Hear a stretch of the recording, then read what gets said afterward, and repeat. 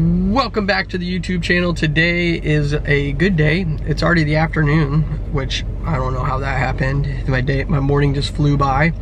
We have our new trainee with us, and he is doing his first inspection this afternoon.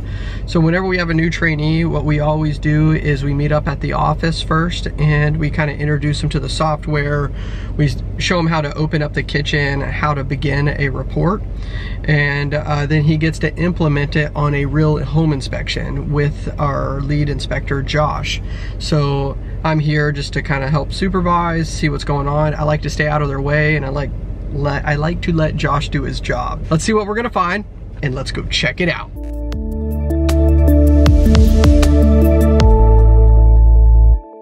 Okay, we're gonna start on the roof. Pretty good looking roof. We did find some minor things up here. Oh, there's three things that concern me on this roof. We do have some hail damage, and then we also have some damage around the chimney that we wanna pay attention to in the attic space. And then there's also some questionable roof repairs in the valley over here. Let's watch the new guy get off the roof.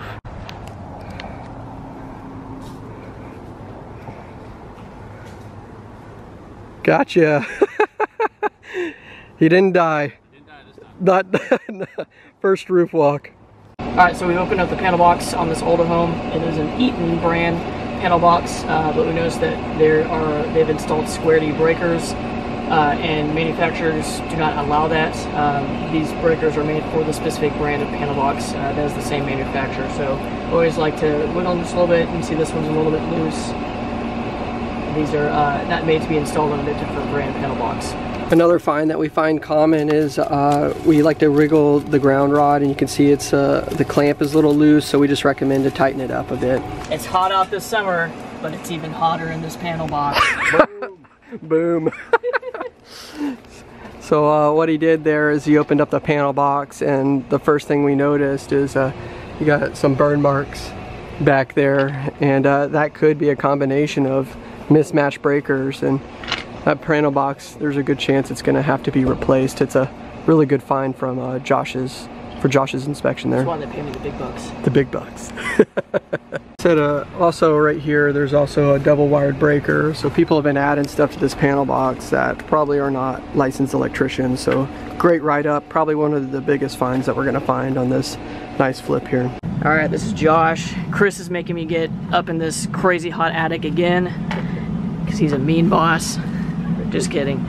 So we had several things up here. Again, this is an old home. I believe it's 1996. Obviously, the first issue is going to be this flue pipe is separated on the top of the water heater. So your water heater, anytime it's running, is going to emit carbon monoxide into your attic space, which is a very dangerous situation. We also have the pan is rusted through in the back corner, so looks like they maybe had a previous water leak. Not necessarily this unit, but some point in the past. Over here, we have the same situation for the AC pan drain. Pan is rusted through, so that rust right there. We had old water stains in the bedroom below that, so we're going to check that with our moisture meter, make sure it's not there's no active moisture anymore. You have our AC primary drain right here. You can see the insulation stops there. We can see all the mildew growth, and then you have some condensation stains on the decking. So the water inside this line is really cold coming out of the AC, so it's condensating and creating these water stains. Not a huge problem, we just want to wrap that in more insulation. You can't tell from the video, but it's really, really hot in this attic, which can wear out the life expectancy of your roof covering and also keep your upstairs hot. So we're going to recommend some better ventilation in this roof structure. Thanks, Josh. Coming down. For the second time. It's not hot or anything up there, is it? It's like dripping sweat. Yeah. Another thing that makes our reports on the outside here is this deck. All the handrails are loose, and you can really see a significant slope here in the middle, and there's a lot of rotted wood. So we actually have a deck section on the lower portion of our report One good sign though about this tech, I know it's kind of good, I guess.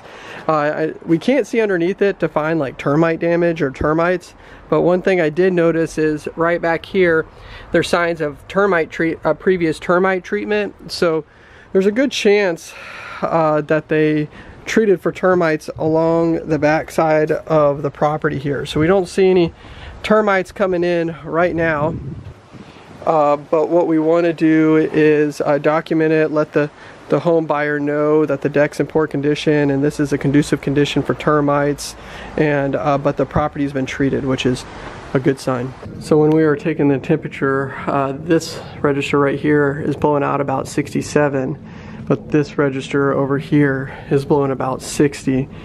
So we know that the duct systems aren't balanced very well, and what he's going to do here is he's pulling out the infrared camera to help identify some of those water stains that we see, if they're active or not, but we also use it to reconfirm our thermal imaging, our thermal thermometer, that one. The temp gun. We're trying to make sure that we're double confirming the temperatures that we got off the units. Registers. Wow, this is that's a good segment right there. What a noob. New. Predator. So what do we got coming out of that vent over there? That's a 62. 60. Then you had 67 with the temp gun, didn't you? Yeah. Yeah. All right, so one of those is not calibrated right. I bet it's the temp gun. Probably, yeah. Yeah, that camera is just a little pricey. Got a little insulation. I would say that's pretty normal for the age of the property. But cool. Yeah, missing there. Right there, and then what's the temperature coming out of that register over there?